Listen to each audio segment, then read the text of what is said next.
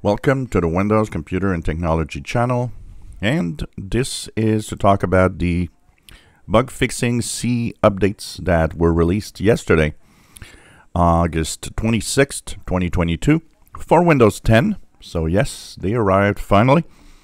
When you go to Windows updates, they're optional. So you go to your settings and you go to update and security. And there it's going to actually ask you, it's going to find them, but it's going to ask you to install them manually, as it is, of course, not mandatory.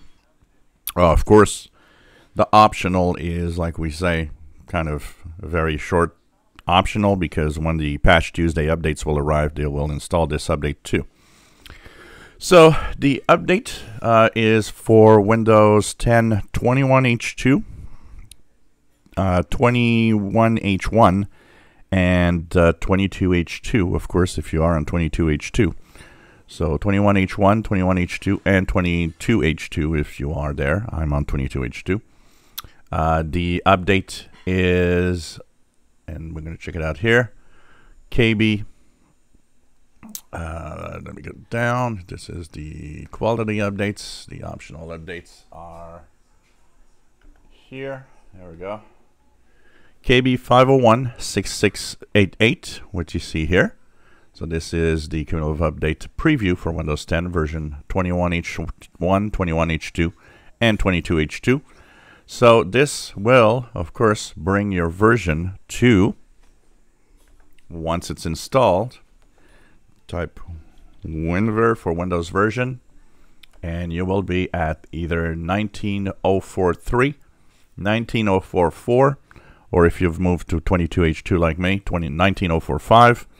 The ending is 1949. You should be at 1949. If you're below 1949, then there's some updates that are missing. So 1949 is the update. What's in here and what does it fix? The main fixes that it actually brings is one that some users were having, where some games would not install when they had a kind of a DRM licensing issue. So that would make the game install fail, actually.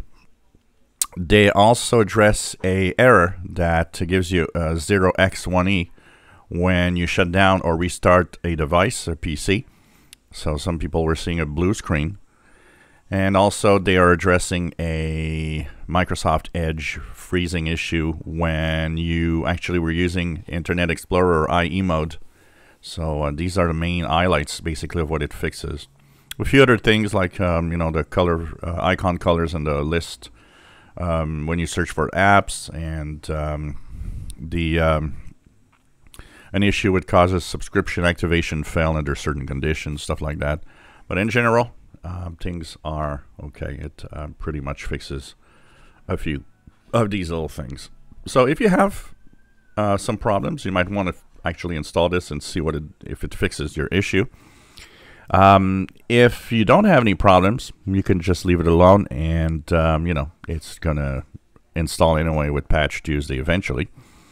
And regarding a question that I had about the length between the release into the insiders for testing and when they come out, someone was asking if the fact that it takes longer on some to they're tested, you know, more than others, if it's an issue that maybe it would have, or they maybe seen something. I don't think so. I think it just goes with maybe the type of fixes that they have to make sure that the fixes actually do work. But this is basically what's happening with this. So there's no real, you know, relation between the length of time that they've been tested and maybe problems that could arise eventually. So check it out if you have issues on Windows 10. And of course, there was also the Windows 11 C-band updates this week. So you can check that out if you have problems on Windows 11. If you enjoy my videos, please subscribe, give us thumbs up. Thank you for watching.